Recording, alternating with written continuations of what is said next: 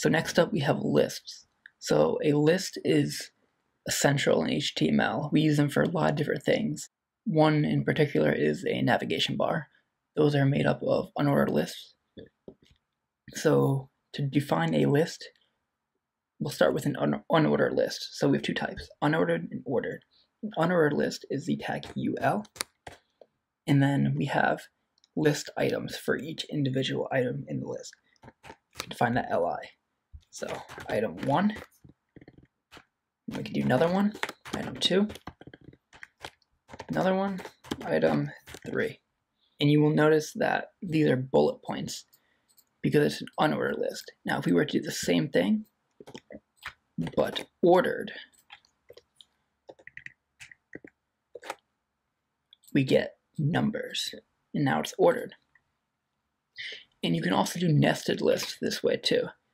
So in this list item here, if we do break this like this, and then another unordered list, li drop down 1, li drop down 2. You'll see we kind of get a nested list here. Then we can add a item 1 back. There you go. The next tag is a line break. So say we have text like this,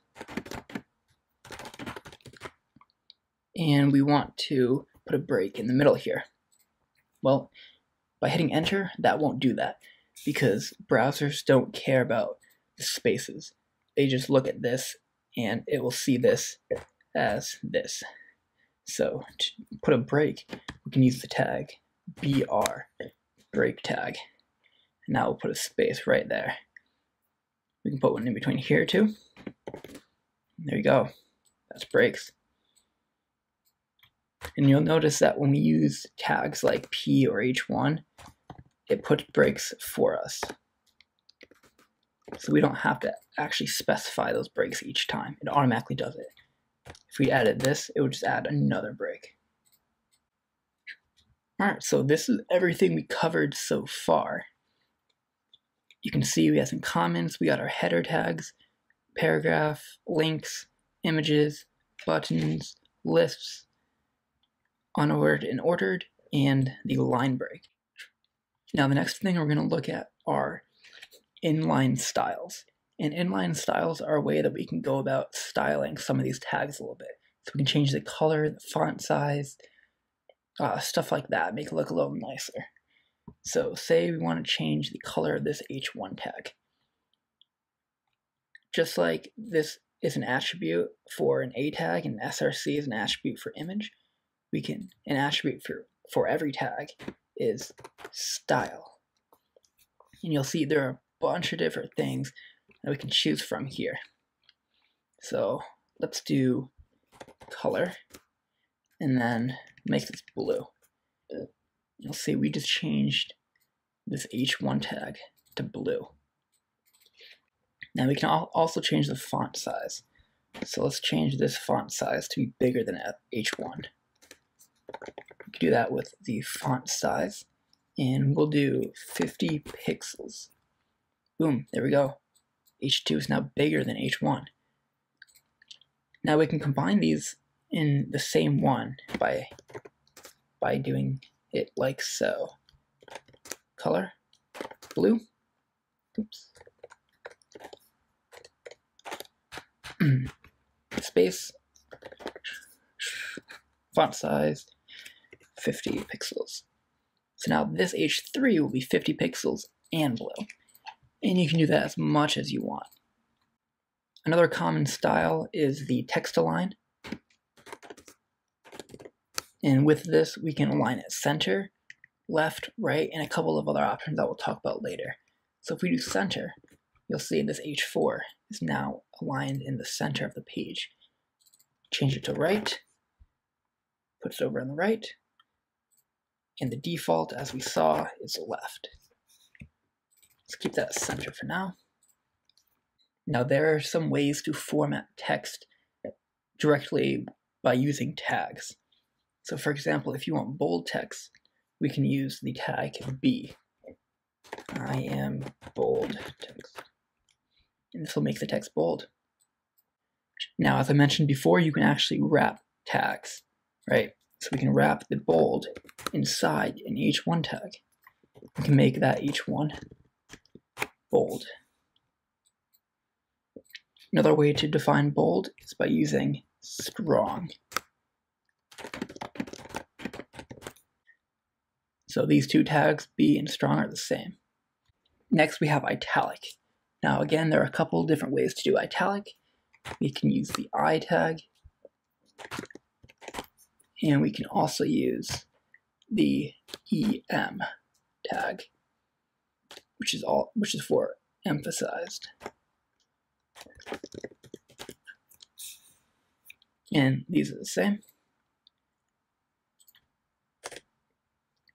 Next, we have the small tag. This is used for small text. You see, it's pretty small, a little smaller than paragraph. There you go, that's a comparison. And here are some other ones that you can play around with if you like. Deleted, inserted, subscript, superscript, and marked. Next up is a block quote. So if you have a quote for somebody, you can wrap that in a block quote tag. I am a quote. And it will give it some formatting. See, it puts an indent there. Alright, next up we have the form tag.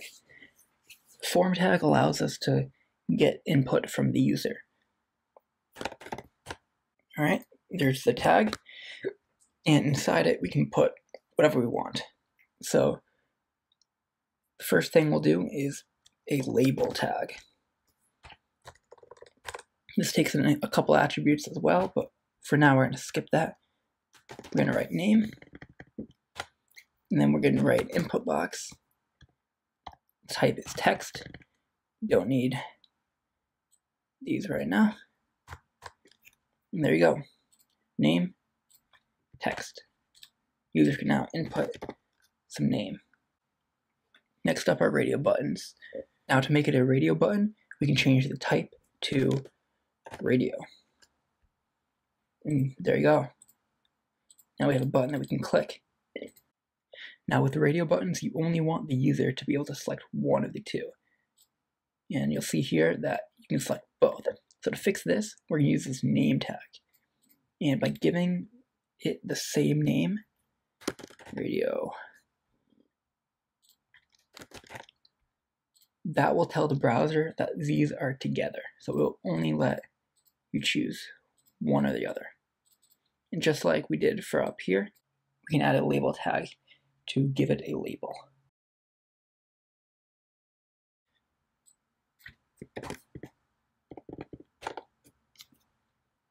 Next up is a drop-down. So for this, we can use the select tag.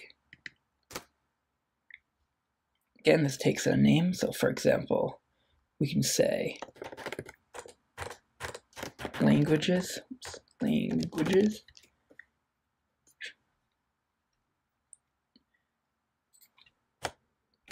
And then we can put in options. So option, let's say Python.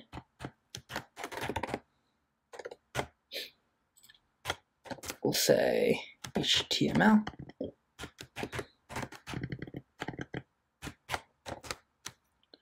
CSS. And we'll do Java. And now we can select a language from the dropdown.